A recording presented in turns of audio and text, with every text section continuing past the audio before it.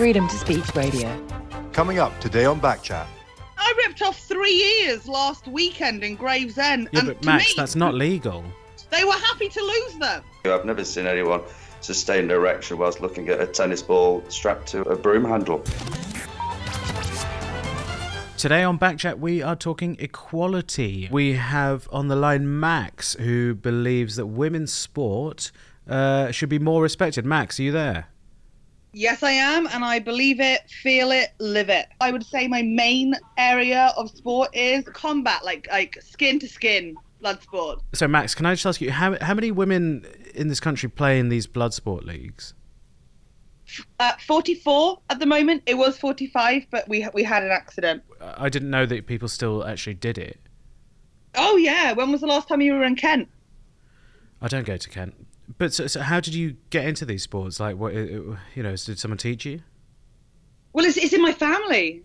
Goose pulling, alligator wrestling, insect fighting, monkey baiting, ram fighting. It's all just fighting animals, though. Oh, well, yeah, but we don't do that anymore. We're not. Right. No, we've progressed. But no, my mother was the last human to animal fighter. She was a goose puller in the 70s. And where was this happening? Kent. Also on the line, we have Madge. Now, you're saying that you don't play any sports, so you don't think women should be playing professional sports? There are several sports that women should play, and there's several that actually they should not. I love looking at synchronized swimming, but another one that I think is very, very tricky is ballet. That is sometimes not considered a sport. Ballet? Ballet, yes. It's a form of expressive dance. Ballet? Yes. I mean, there are more actual challenging sports, mentally as well. Have you heard of mathematics? Have I heard of what? Mathematics. It's a sport of the mind. Mathematics? Absolutely, yes, mathematics. You know what? I think I agree with Max on one point there, because there is a lady in the village that I would love to, let's just say, bloody up a little bit. Right. I would like to say challenge her to a dishwashing competition. I have been... No, I'm sorry. I ripped off 3 years last weekend in Gravesend. Yeah, and but to Max, me, that's not legal. They were happy to lose them. Well, think about the burden on the NHS of you ripping off women's ears on an estuary in Kent. We don't go to the NHS. We use our traditional medieval doctor with thread and yarn. Oh, think of how much money they'll save on earrings. Diamond earrings. Good point, Madge. Don't have to buy them anymore. So, Max and Madge, astonishingly, we found some common ground. You may even end up being friends. I'll be a coach, Definitely. I'll bring you to one of my croquette shows. You what? Croquette. We make things. Crochet. Lovely. Speaking of equality, we've also got Gordon on the line. He's a well-known British porn actor, and he's going to be arguing that male actors should be paid the same as their female counterparts. And so, are you saying that you're underpaid as a porn actor? So some of the films I'm making with 3 or 4 ladies.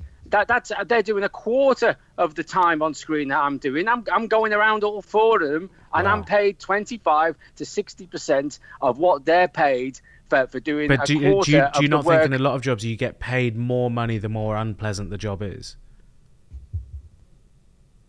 I don't know what you're saying, Ash. I don't know where you're going with that. I don't know what you're... I'm just saying, like... This is the other outrage, Ash, is that they can just go from scene to scene to scene. It takes Of course. the men in the industry. We've got to recharge. We've got to refuel, Ash. What's your sort of recharge time then? How many can you do a day? It depends, Ash, but maybe three. But I'll be honest. It's all right. The quality of the money shot is diminishing as the day goes on. Yeah, that's true. Now, listen, we've also got on the line, we've got Hans, who's a director you've worked with. Hans, so you've worked with Gordon Grenades before? Yeah, many a time. And I'll start by saying that it's not male performers who are paid less, it's that particular male performer. Because his nickname Grenades isn't because he's explosive, it's because he's a really bad shot. Gordon, it feels like this is performance-related pay rather than an equality issue. I don't know what to say. When we were making Big Knobs and Broomsticks, that you were all over the place with the production values on that, and it was me. It was me with my insights and my ideas that rescued that project. That wasn't my fault. Half of the women were animated. Right. The problem with that production as well is even the voice actors doing the voices for the animated characters got paid more than me. I was in it. What you've got to remember here, Gordon, is that we also had to pay the voice actors to do your voice. I did an online survey, and the Scouse accent is the third least sexiest.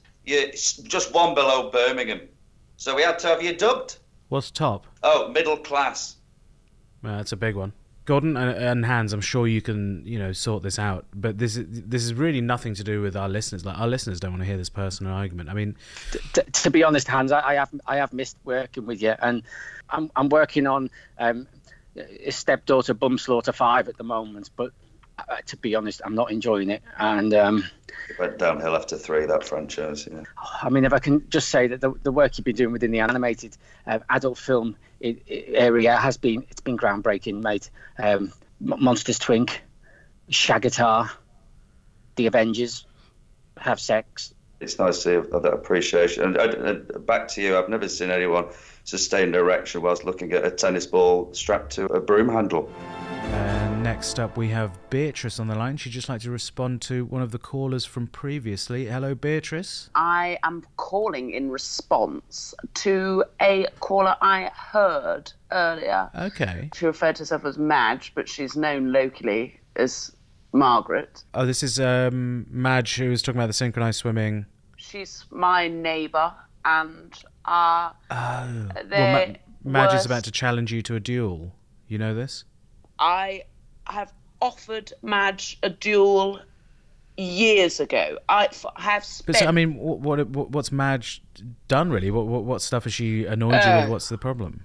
It does come down often to garden politics. I'll be growing my vegetables, and before... So you'll be growing what?